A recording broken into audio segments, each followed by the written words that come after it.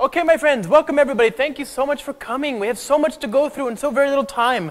What time is it now? It's 11:06 it looks like. So let's say 11:06, we're going to we have 55 minutes to 12 o'clock basically. 12:01 is when I'm going to endeavor to be done, but we'll see how that goes. We're going to go through a lot of stuff today, and I worry that you are going to feel like you have to follow along with everything that we're going to do, and that's just simply not the case. Instead, I would hope that you record that Git repository URL up there. Keep that repository link for your own edification, for your own reference for later on.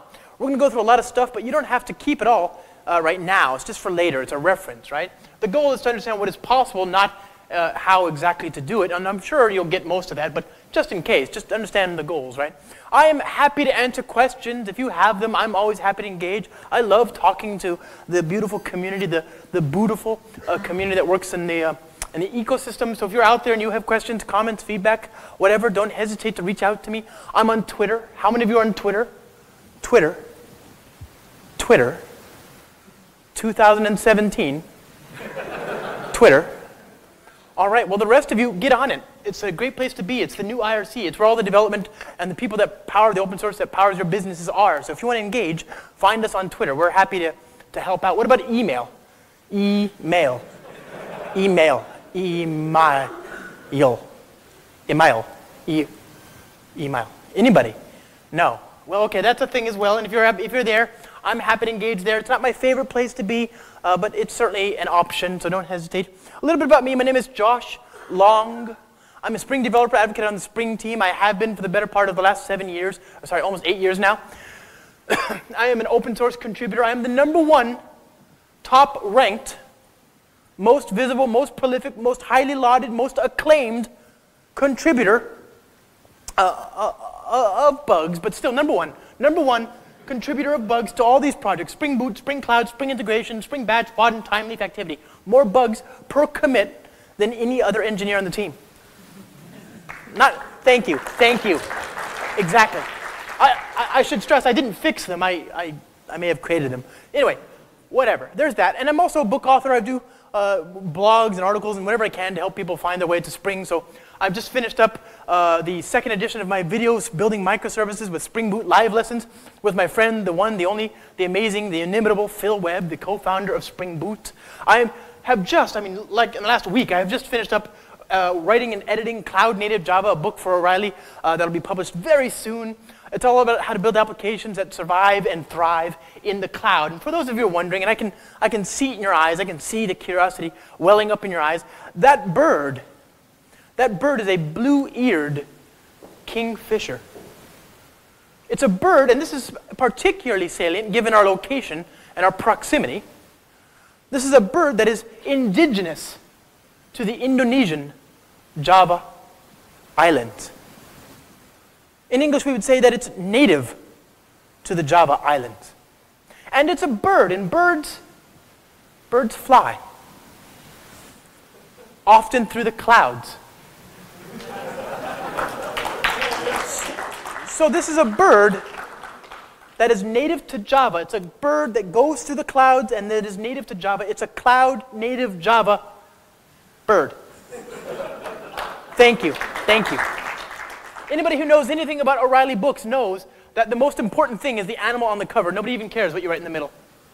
It's just the cover animal. That's the most important part, seriously. We had to do, like, contract negotiations, who cares? We argued about the bird. So there's that. And I work at Pivotal. And this artwork, by the way, is drawn by my teammate, the one, the only, the amazing Ashley McNamara. Great artwork. I love this. I love the iconography. It feels like the sort of Pivotal logos and the open source projects that we care about, drawn as drawn by The Simpsons. I think that's great. Now these are just some of the projects that we have at Pivotal, including Cloud Foundry, Spring, of course, and Apache Tomcat, RabbitMQ, lots of great stuff, right? All this great open source stuff. But let's be very clear. This is not the reason that any of us work at Pivotal. It's not the thing that we care most about.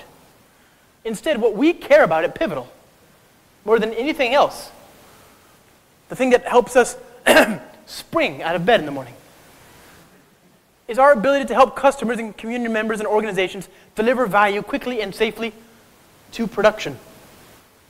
To go through the workflow from concept all the way to cash into production, basically, right? Profit. We want to see value realized in a production environment. We know that a lot of organizations want that as well. They struggle, though. They want to go faster. They want to be able to deliver software on the same sort of timelines as these sort of internet luminaries, the likes of Netflix and Twitter and Google and eBay and so on, and Uber. These companies that are delivering software faster and faster and faster, keeping themselves well ahead of the competition. They know that they need to go faster and they need to be able to capture that agility, but they struggle with exactly how. A lot of these organizations are very lucky. They have software that predates the modern era, the era of cloud computing and the economics of cloud computing. This software was written 10 years ago, more than 10 years ago. This software is a great problem to have. It's software that has represented value for their organization, that has served them well. But now, today, because it is so large and so successful, it requires a lot of people to make any changes. It takes a lot of people to move the proverbial Titanic. So these organizations struggle. They know that they need to go faster, but they have these large, successful, let's be clear, applications. But now that large-S, that girth, is making it hard for them to be able to evolve the application, to change the application, and to compete in an ever-dynamic, ever-accelerating marketplace. So they look for ways to decompose that application. They realize that the secret to agility lays in how you deliver the software, how quickly you can deliver the software. Even Google and Twitter and all these other companies, they are large companies, but they still deliver software as though they're very small. And the way they do this is they've decomposed their large applications, these large, giant, monolithic applications. They've decomposed them into smaller batches, smaller chunks, smaller batches of work that require less people to make any changes, to see any changes reflected in the output. Smaller batches of work that smaller groups of people can work on to sort of devise features, to deliver the features, to test them, to reason about the impact of those features. This decomposition is important. And the question, of course, is how do you do that? Well, Eric Evans wrote about domain-driven design in his amazing book. He talks about this idea of a bounded context. A bounded context is a part of the domain model that stands unto itself, internally consistent. It's reusable. It doesn't require any other dependency in order to do its job.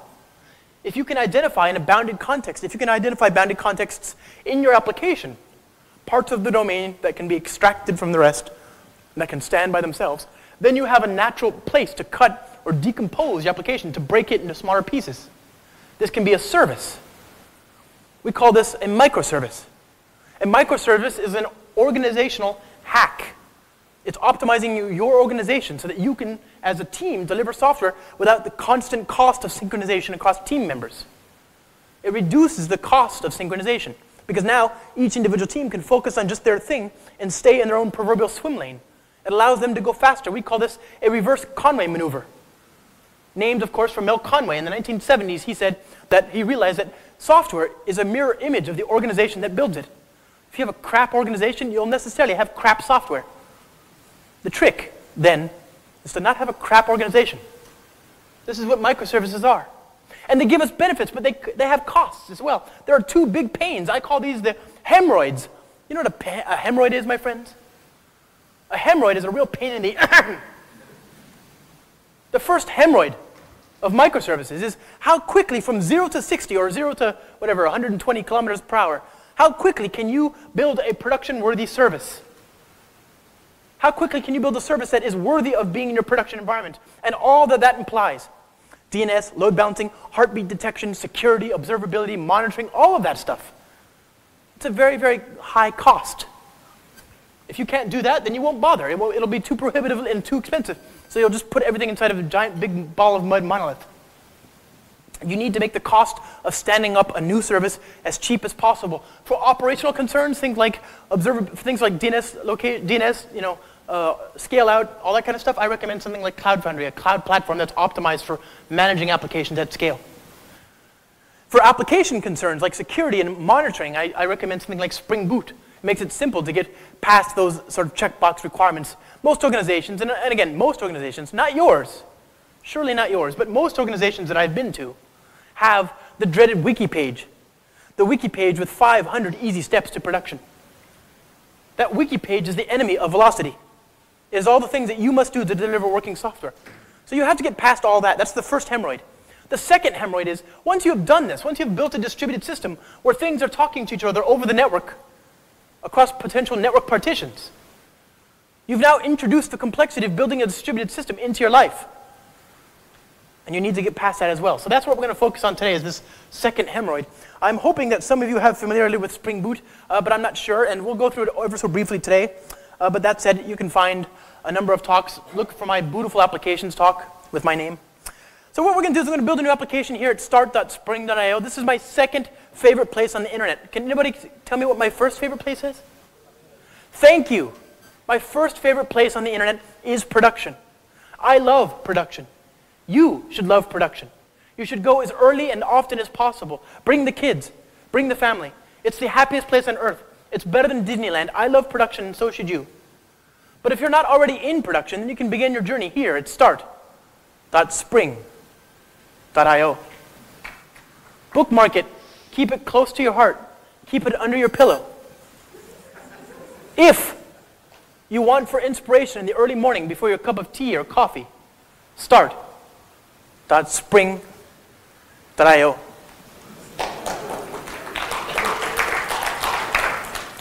If your children are restless and can't sleep, start.spring.io. And if you suffer from indigestion after a long night of alcohol abuse and PHP, start.spring.io. So what we're going to do today is we're going to build a very simple application. I don't want to spend too much time on the application. What I want is to manage an application that manages, I want to build an application that manages entities of type reservation. So we're going to use H2, which is an in-memory embedded SQL database. It's in memory and it's embedded, so it's going to lose all of its data on every single restart. Very similar in this way to MongoDB. It just loses the data all the time for no reason at all, right? Very, very similar. We're going to use JPA, the Java Persistence API, because I make poor life decisions. We'll use the config client for centralized configuration. We'll use Eureka for service registration and discovery, Zipkin for distributed tracing. We're going to use the REST repository support as well, and the web support, and Actuator for operational concerns. Now, I think that ought to do it. That'll give us enough. But I encourage you, at your own leisure, to peruse this list at your own time and find out all these other options. Lots of great choices, and I encourage you to make them when you can. I want to briefly, ever so briefly, take a moment to look at these last two drop-downs, right? These two drop-downs are what I like to think of as non-choices. These are choices that you could make, but that you should not. These are choices in the same way. These are choices in the same way that stripping naked and running in traffic is a choice. You could, but don't. These are what I think of as non-choices, and that's not just Indian bread, my friends. So the first choice, of course, is what version of the JVM would you like to use? Well, of course, in 2017, there is no choice. Both 1.6 and 1.7 are end of life, expired, past their prime, no longer supported, not available except for security updates, and even then only if Oracle is nice and generous. So no choice at all, really. The next choice is packaging. A lot of people get confused by this. If by some freak fluke of physics, some terrible accident of time-space, you find yourself somehow transported to the distant, distant past, far, far, far, far beyond modern help, then choose .war. But if you're here in 2017 in Singapore with me today, then choose .jar. This is a big part of my overarching guiding personal philosophy of make jar, not war. So I'm going to hit generate, and I'll be given a new zip file here, and I'm going to go to my downloads directory here, and I've got the new zip file. I'm going to say unzip reservation service, CD reservation service, and I'll open up my build file there.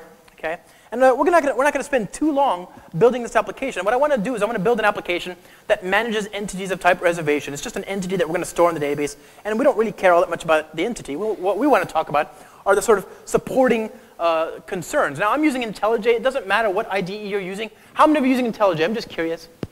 Good stuff. Hot sauce. Well done. What about Eclipse? How many of you are using an Eclipse variant? Very cool. What about NetBeans? Who's using a NetBeans? NetBeans? Anybody? Okay, well, it's still awesome as well. What about Emacs? Are you here, sir? Emacs guy? Where's the Emacs guy? Every single country, city, and continent that I go to, There's one guy, and it's the same human. It's the same guy. Same object identity. I say, who uses Emacs? I do! And then he leaves. Presumably to go to the next conference to troll again. Whatever. So let's see, my friends. Can you see that font? Let's make this a little larger, huh? Font, more, bigger. Okay? There we are. So what we're going to do is we're going to have an entity that manages types called reservation. And I'm going to make this a entity here. I want to make short work of generating getters and setters and all that stuff, so I'm going to use the Java compile time annotation processor called Lombok, right? Which is also an interesting word in this part of the world, isn't it? So we're going to say, we're going to have an ID called private long ID. It's going to be an @ID. I'll say it's going to be a generated value. There we are. I'm going to have a string here called reservation name. And that's the entity, and I could generate getters and setters and all that stuff, but instead, I'm just going to use Lombok to do all that work for me at compile time. So these won't be kept around at runtime. And the result is that now, when I go to my code, I can say reservation R, reservation dot get reservation name, hash code, set ID, set reservation name, etc. All that comes for free by those annotations. And what I want to do is I want to save instances of this record type into the database. I want to say that I want to persist records using the Spring Data JPA repository support. And this is an interface. I don't have to implement the interface or do anything in particular to support it. All I need to do is to provide this interface definition, and I get support for finding, saving, flushing, deleting, find by ID, all that kind of stuff, right? And what I want to do is I want to turn this into data. I want to use that now to write data to the database. So I'll say sample data, CLR, implements, command lines runner. Okay, and what we're going to do is we're going to create a bean that just writes some records to the database, at component. And we're going to use the repository here, private final reservation repository. And I'm going to tell Spring to inject this as a collaborating object in the constructor, and I can then use that now to write some data to the record, write some records to the database, right? So my name is Josh. It's nice to meet you. I've got my buddy Weiren in the front there. I've got my friend Jade as well. I've got Michael, who invited me. Very good. I've got Emmanuel. I've got Guillaume. Oh my. Kristen. Okay. Chris. There we are. Sorry. And we need one more. Who wants to be my guinea pig? I mean, my friend. Don't all raise your hands at once now. What is it? How do you spell it, my friend? V-E-J. P-E-J. Like that? Man. Like that? Nice to meet you. Very good. So all of us, we're going to write these records to the database. We're going to save each record to the database, and then we're just going to confirm that everything's working by getting the response and then iterating over each record using a new technique that is only possible in the most modern of modern languages, the most modern and progressive of languages, languages like C, COBOL, Smalltalk, Lisp, Perl, etc. I'm using a method reference, right? So a nice feature from the last 50, 60 years that in Java we just got 2 years ago. So there's that. Now what I'm going to do is I'm going to run this code, and we should see it run. It's going to start up, and it's going to try and do its work. It's going to, well, I just compiled it. That's not what I wanted. Control.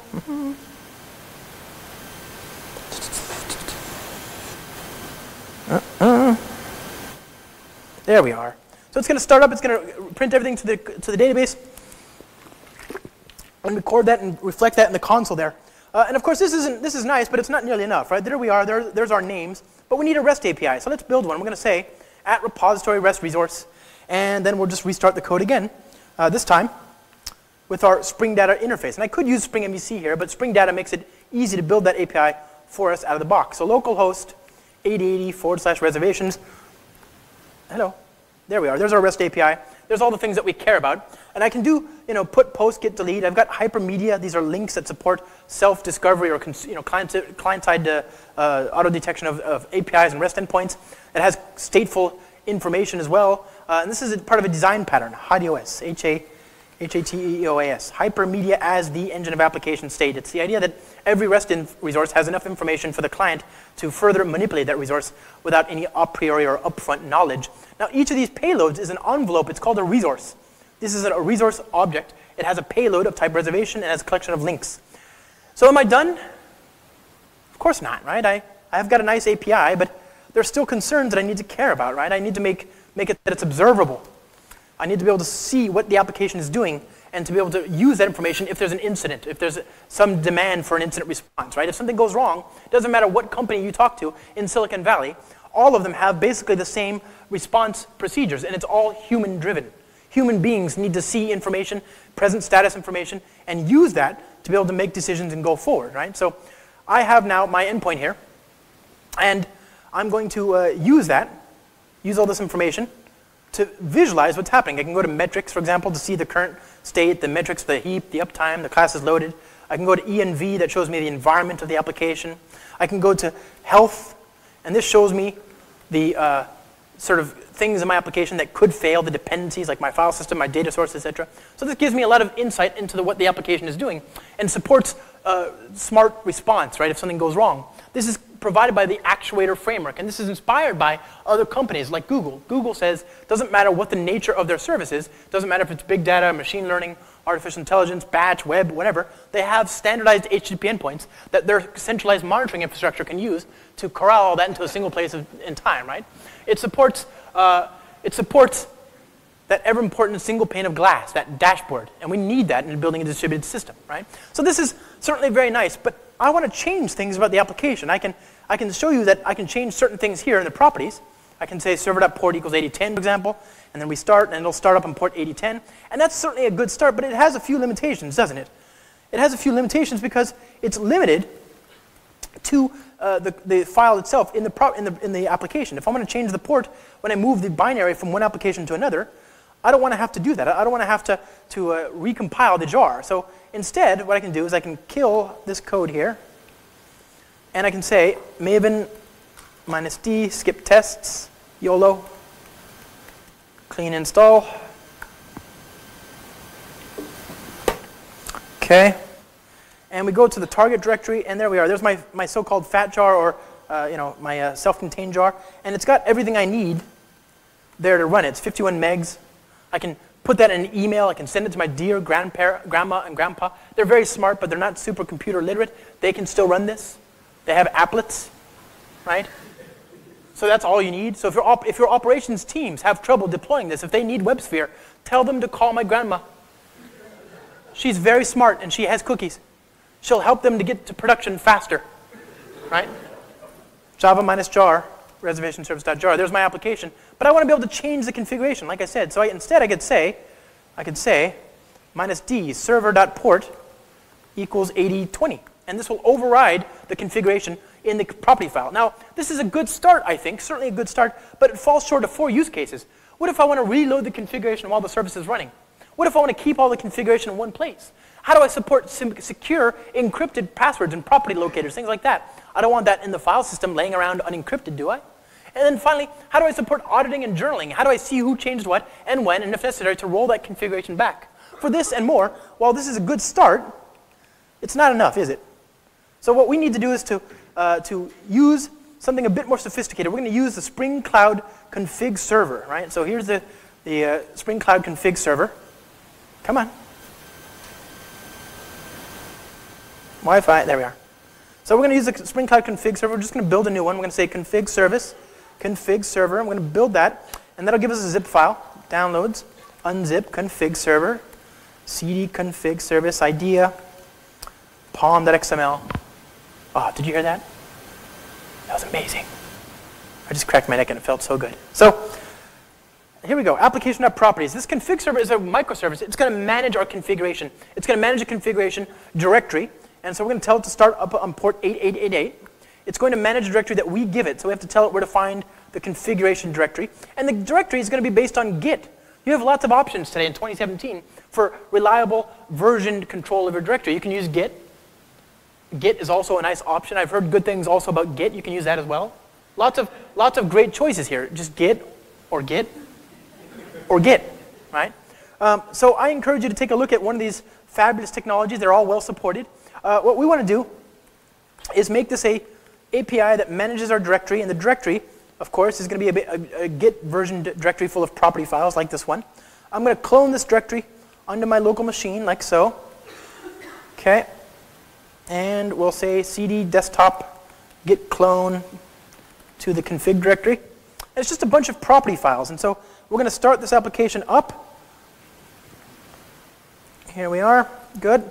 And it's going to respond to requests from other microservices. So imagine you have a microservice called the reservation-service. When it connects to the config server, it will see these two property files, reservation-service.properties, which is only for that one microservice, and application.properties, which is for every microservice. There are two keys and values that we care about here. Server port equals 8000, and we care about this message that says hello world. So let's go back to our reservation service here. Get rid of all that. We don't need it. We need to give our microservice now a name. So it's going to be called the reservation service. And it also needs to know where to find the config server, like this. You can say localhost 8080, and that would be fine. But this is the default value. So I'm only showing it to you now because I care. I'm a giver. But I may forget for the rest of the talk, and that's OK. This is going to work by default unless you change the host and port. OK? Now, let's use those keys and values. Let's connect our reservation service to the config service and tell it to grab the message that we said, the hello world, right? So private final string value. And we're going to inject this in a constructor like so. So at value, OK, message. I'm going to create an endpoint here. At get mapping / message string read. Return this dot value. Very good. So there's our REST controller, our microservice that's going to use that REST controller. I can imagine wanting to change this later, though. So I'm going to make this being at refresh scope so I can reload the configuration instead of having to restart the process every single time. Let's confirm that this has worked by going to port 8000 reservations. That's working. And there's our message, hello world. That's working. Good. Let's change our configuration, though. I think this configuration value is good, but not great. So I'm going to use Emacs because I'm not a savage. Right? So I'll say Emacs reservation service.properties. And we'll change this message to be something much better, not just the world, but Singapore, right? So extra exclamation marks. OK. Git commit -a -m YOLO. Very good. So if we go to our config server, it sees the new value immediately. But our microservice has no idea. We need to tell it to redraw its configuration. And we can do this a few ways. The simplest is just to call the actuator endpoint called refresh.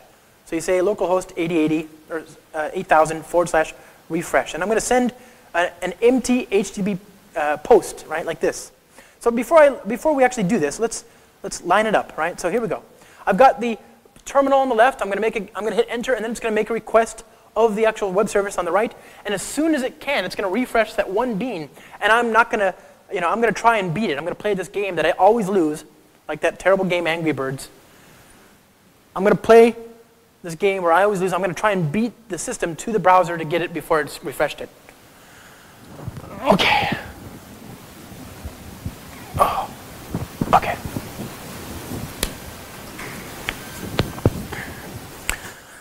One.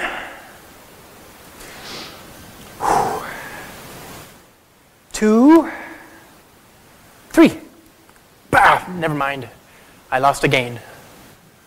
So I hit enter, and as soon as I hit enter, I hit refresh on the browser, and the key was immediately visible. It didn't have to restart, didn't have to recompile, didn't have to redeploy. That's because of that refresh scope annotation here.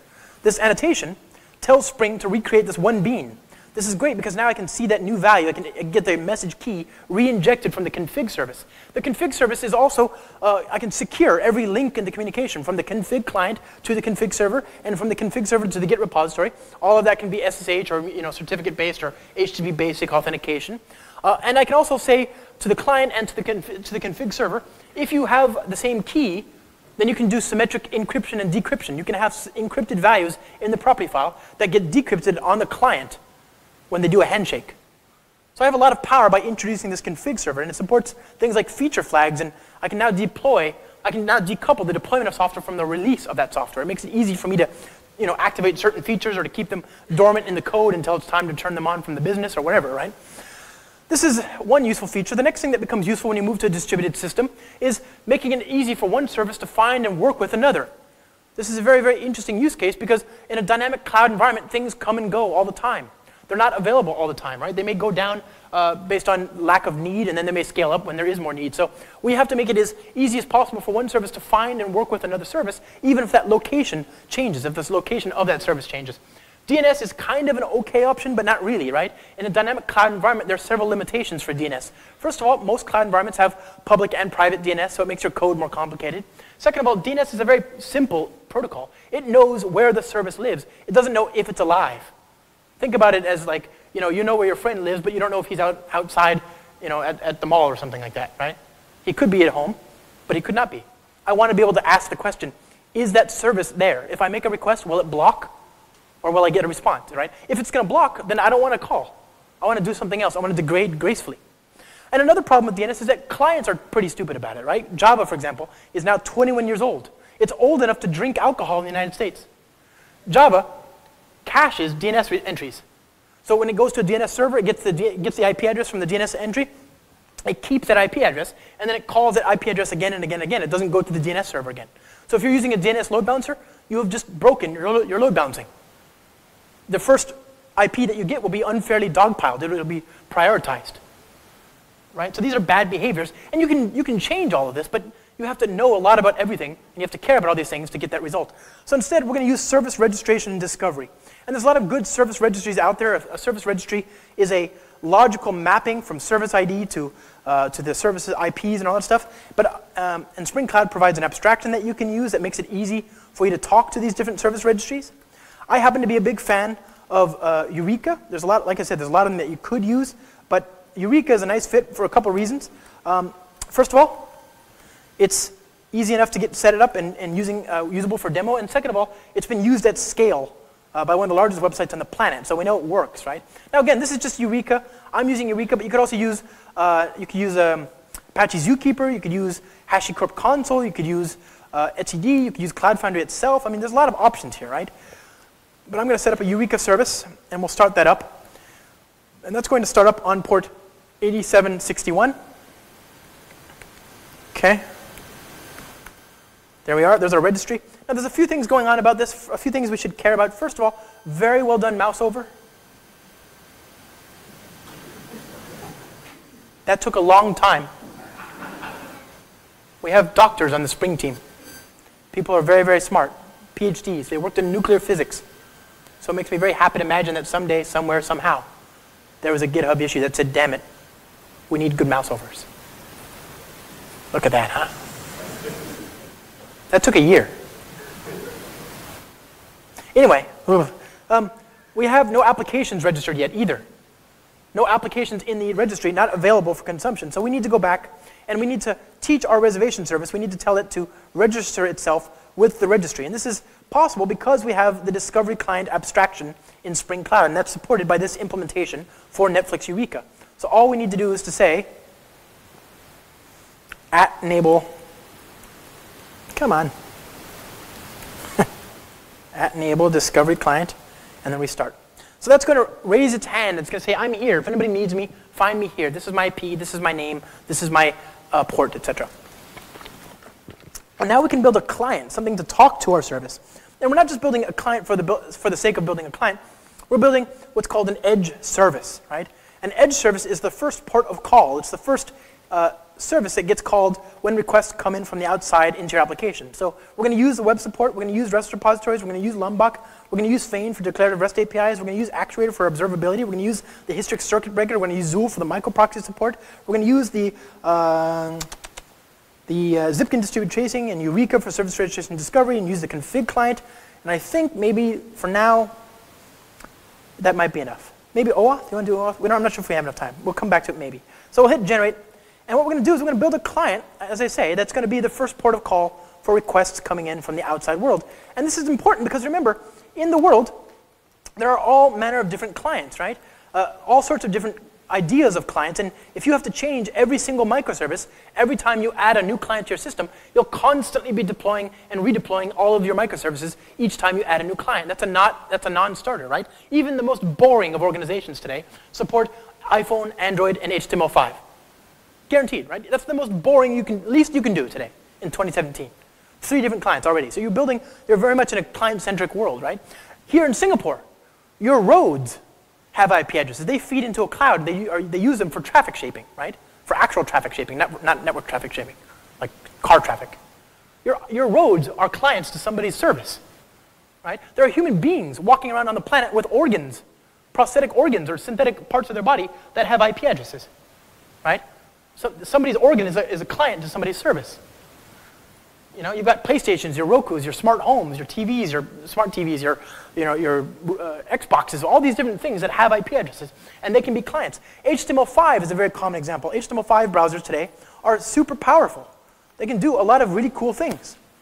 But they run in a sandbox, and that sandbox makes it very hard for them to talk to other services on a different host and port, right? This is the single origin policy, right? So what we want to do is we want to make it as easy as possible for HTML5 browsers to talk to other services. So we could add a access control header to the downstream microservice, and the downstream microservice can say, I expect and accept requests from this particular URL and this URI, this host and port. I can do that, but I would have to change my service just to allow the HTML5 client. That's a non-starter. I don't want to deploy all my services again just because I added an HTML5 browser experience to my service, to my application, right? Instead, you can create a micro proxy. A proxy is just a nice way to proxy the requests inside and outside, from the outside into the downstream services. And we can use Zool. Now, Zool, of course, was created by Netflix. It's also from the first Ghostbusters movie. That's Zool. How many of you remember Ghostbusters? There is no Dana, only Zool, right? This is Zool the monster. He or she or it or whatever is a guardian, a gatekeeper to the underworld, to the inferno. It's a proxy to the underworld. Get it? It's a door. Never mind. It's fine. Give it time. Give it time. So there's that. And Zool works in conjunction with our Spring Cloud Discovery Client abstraction. So here are the services now. They're registered in the registry, reservation service on this IP, this service ID, and this port. And now I can use that service name as part of my proxy lookup. I can go to 9999, and I can say, let's call the reservation service using this URL. It says localhost 9999 reservation-service / reservations. This is the proxy URL. Here's the actual URL, right? So actual versus proxy. Actual, proxy, actual, proxy, actual, proxy. Actual, proxy, actual, proxy, actual, proxy, actual, proxy, actual, proxy. You can see a few things that are different about this. First of all, the URLs have the service ID and the context path. That's how the client, the proxy, is making the decision about which node to call. Well, it knows which service to call anyway, but it doesn't know which node, does it? How does it know to call this instance instead of that one? There's no load balancing. There's no load balancer in play here, is there?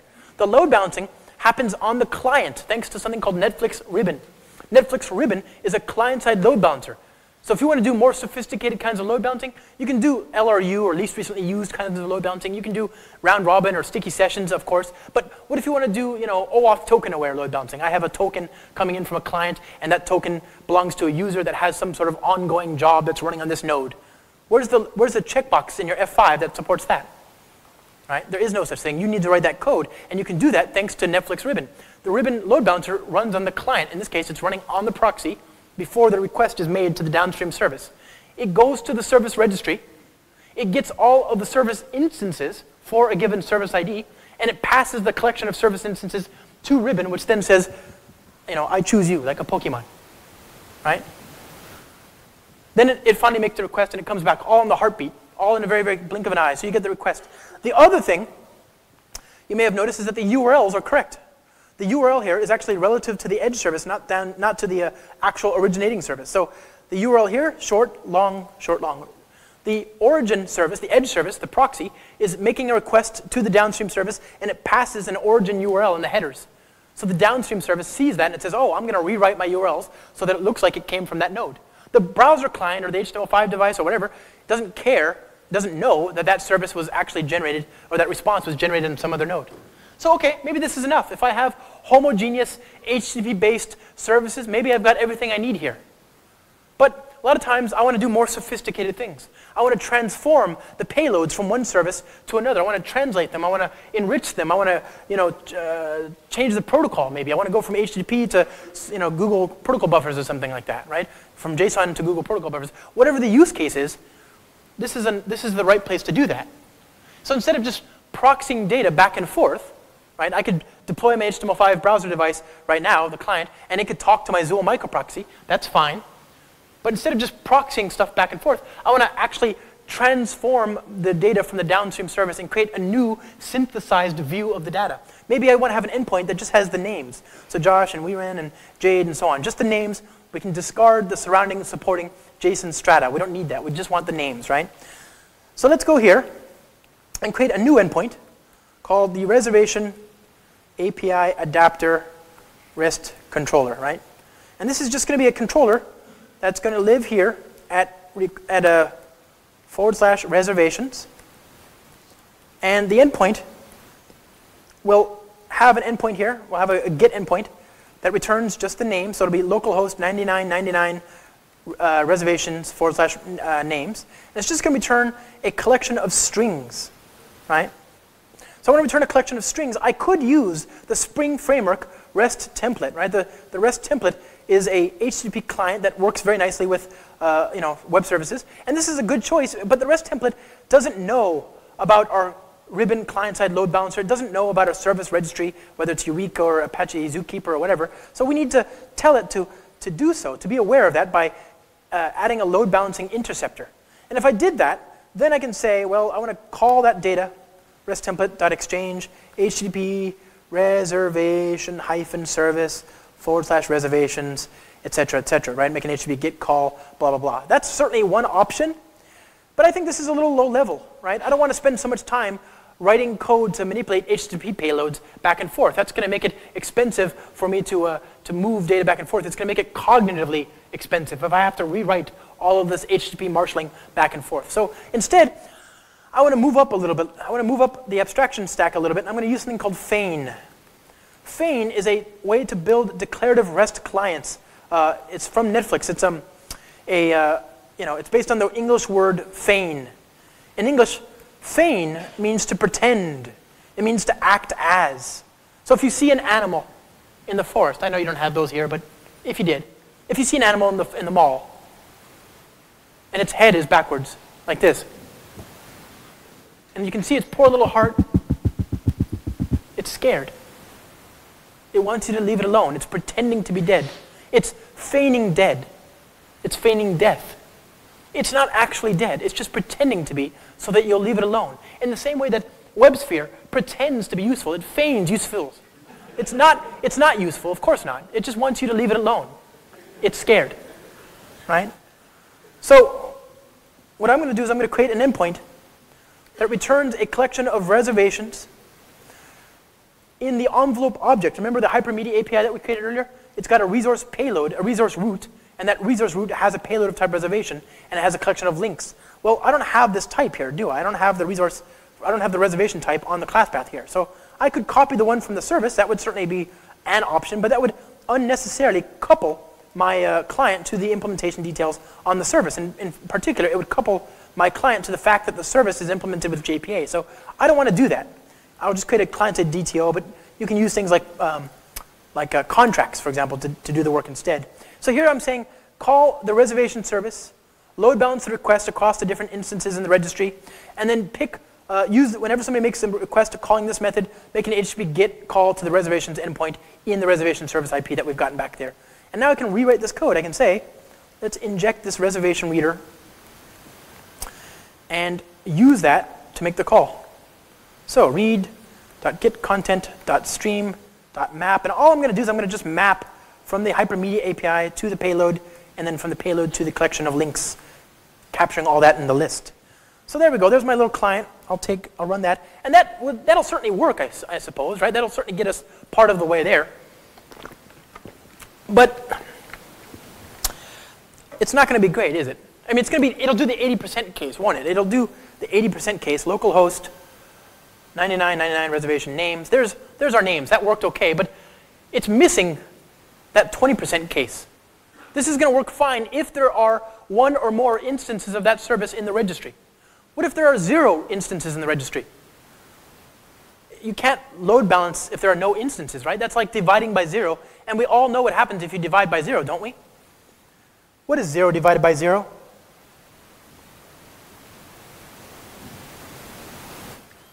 What is 0 divided by 0? Oh, wait a minute. What is 0 divided by 0?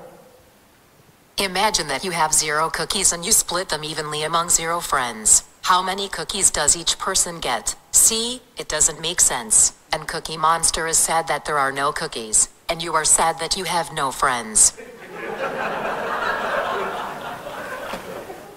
It's true. Don't make Cookie Monster sad. Don't try to load balance by 0. It's just going to blow up in the client's face, and that's not a good experience, right? We don't want our iPhone users getting a big fat Java stack trace in their client. In a sufficiently distributed system, services will fail.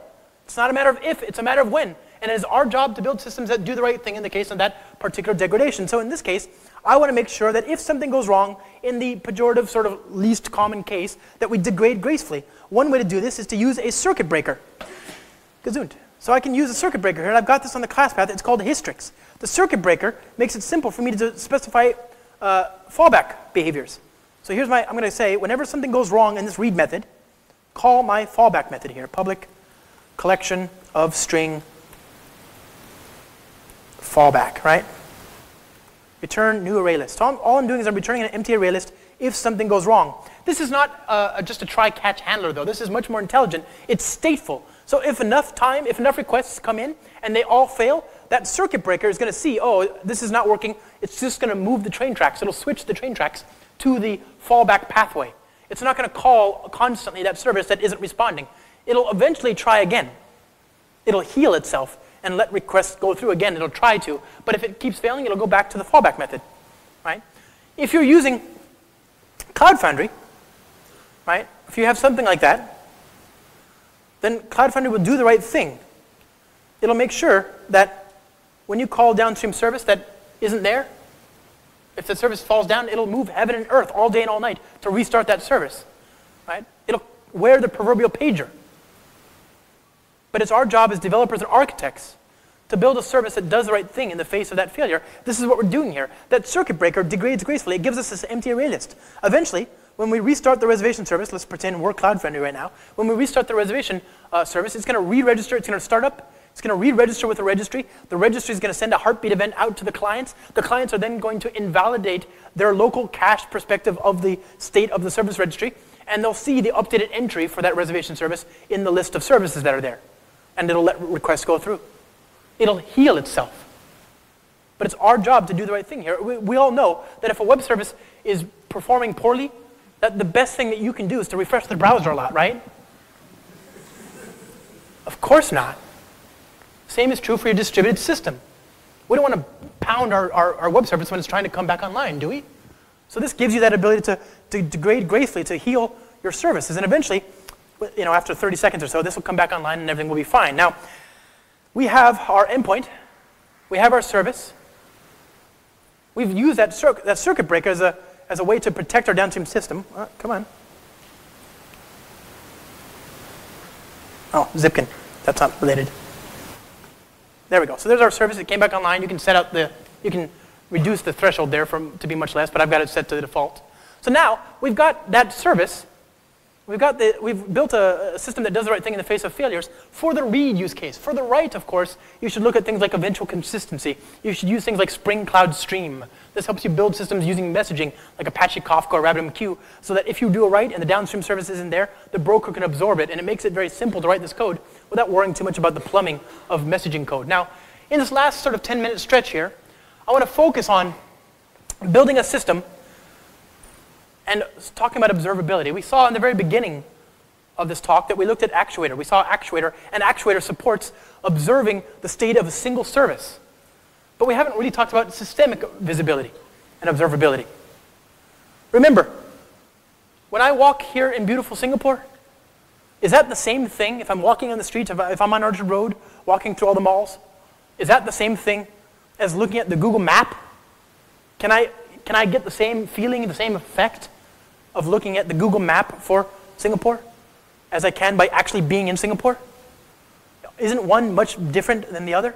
I would say, of course, yes, it's much different. Being here in Singapore is far more alive, 10 more minutes. I started 5 minutes after. So being here in Singapore is far more alive, far more vivid, far more interesting than looking at the Google map. You cannot appreciate one from the other. The map is not the terrain, right? And this is true for our distributed system. Our architecture diagram is not the same thing as our distributed system. We can only appreciate the distributed system by monitoring it, by being in production with the system. You can't just make assumptions about it by looking at the architecture diagram. There is emergent behavior that we need to capture. That circuit breaker is a nice place to start. that circuit breaker represents a connective tissue from one service to another. As we make a call, if that downstream service isn't there, our circuit breaker opens up, and that state is there, and we can monitor that state. Use it as a proxy for the downstream service. I am a very, very, I'm a lifelong optimist. I'm a very happy guy. I know as an optimist that is very happy and has a lot of faith in humanity, I know that everybody will fail me all the time. And that they cannot be trusted to write code at all. They'll go off and do terrible things using MongoDB and PHP, and they're going to expect me to talk to it. I know that humanity cannot be trusted at all. They're terrible, terrible people. That's the optimistic perspective. The pessimist would say there's nothing that I can do about that. And I'm not a pessimist. I can protect my systems against their terrible, terrible, terrible life decisions. So that circuit breaker is one way to do that. If I cannot change their code, I cannot add my monitoring infrastructure to their systems, but I can monitor that circuit breaker. That circuit breaker is like monitoring their systems. And we can do that using the circuit breaker dashboard. Hystrix dashboard. Config client Eureka, Hystrix dashboard.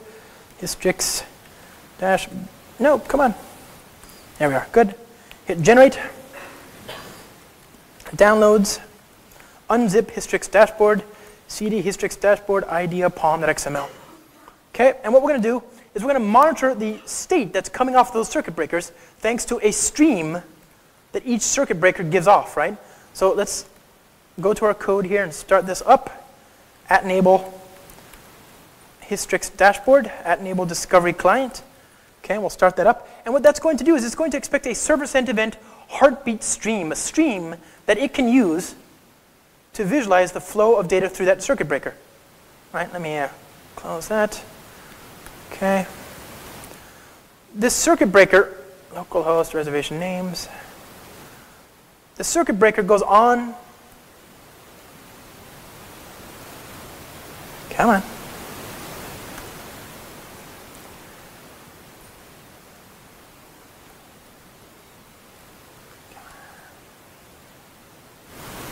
Maybe I have to use Firefox.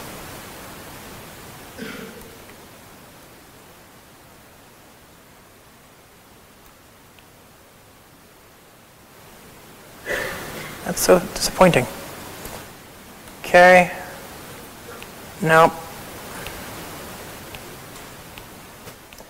Well, the circuit breaker stream goes on and on and on and on and on forever and ever and ever and ever. It is endless. It has no end. It is like the oceans and the skies and the stars and the bugs in your code, just infinite, just endless. And so, whatever you do, my friends, whatever you do, do not, and I cannot underscore this enough, do not curl this endpoint. So what I'm going to do is I'm going to take this endpoint here, I'm going to go to the circuit breaker dashboard, localhost 8010 hystrix.html. I'll paste this value in, and I'll make some requests on the left. And as I make requests on the left, you can see the moving average trending ever upward on the right. It shows me that I've made 25, 31, 37 requests, that the circuit breaker is closed, but if I were to kill the downstream service, this would show me open, and I could see the moving average of flow through that circuit, of requests through that circuit. And I can, of course, multiplex all of the circuit breaker dashboards into one, all the circuit breakers, rather, into one dashboard using Spring Cloud Turbine, right? This is all easy enough to do. This is one way to get that emergent behavior. Another is to use distributed tracing, and distributed tracing, in theory, is very simple. For every request that goes into the system, whether it's in the Feign, whether it leaves via the Feign client or the REST template, or the REST or RabbitMQ, or Apache Kafka, or if it's using the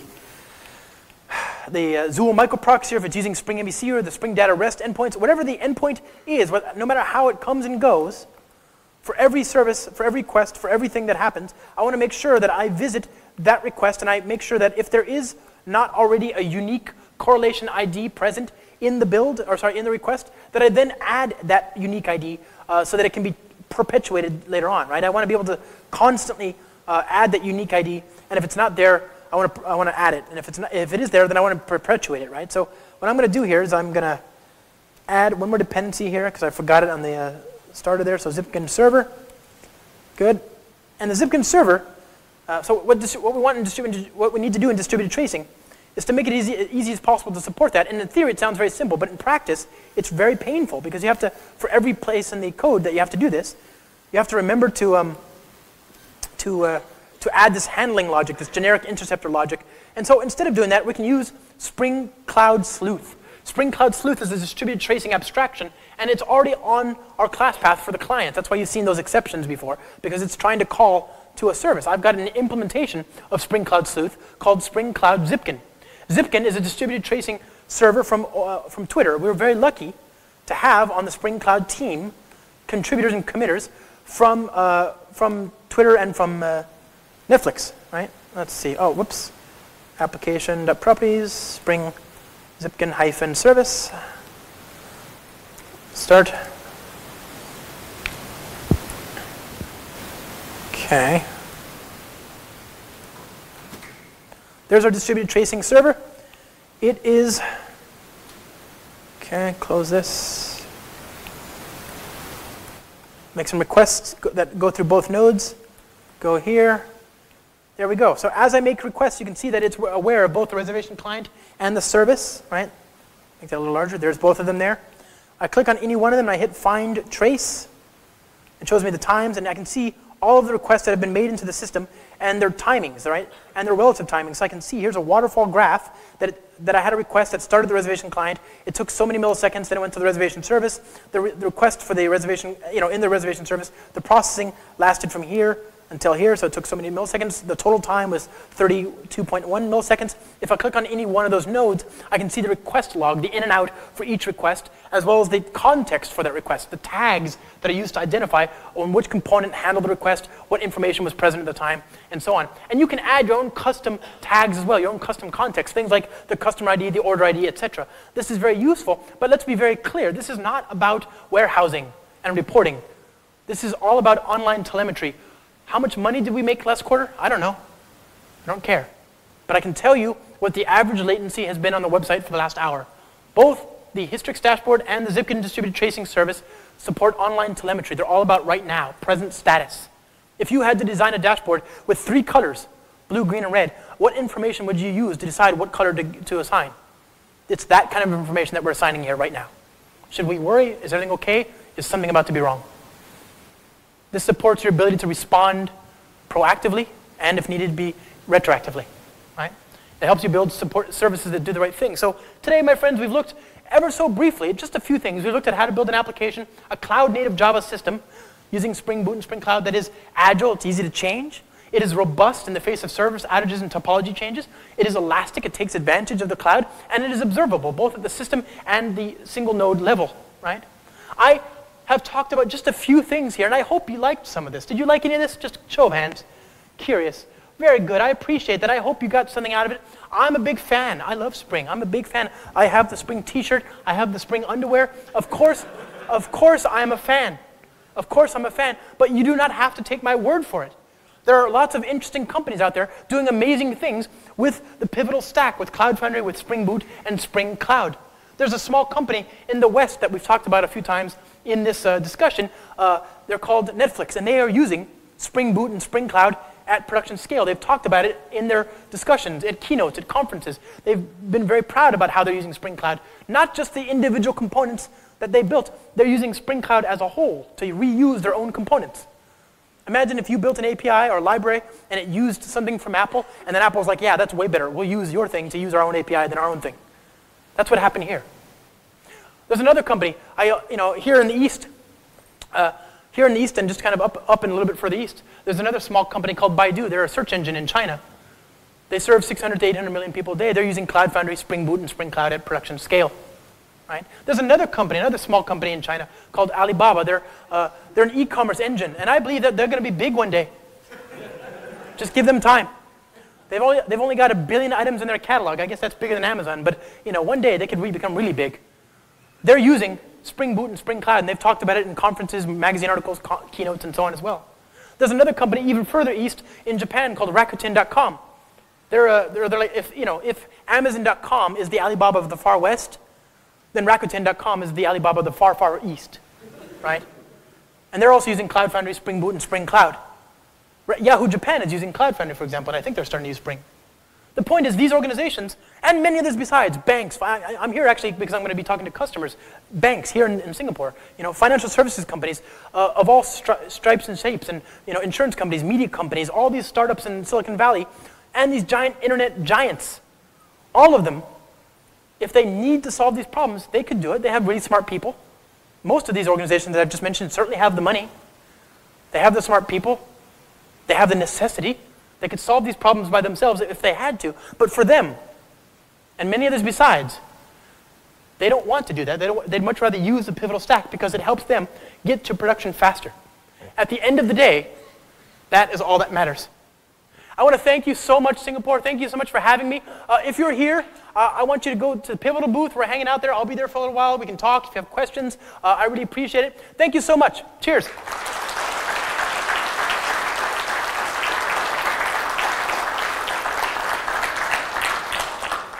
Sorry to have kept you for lunch.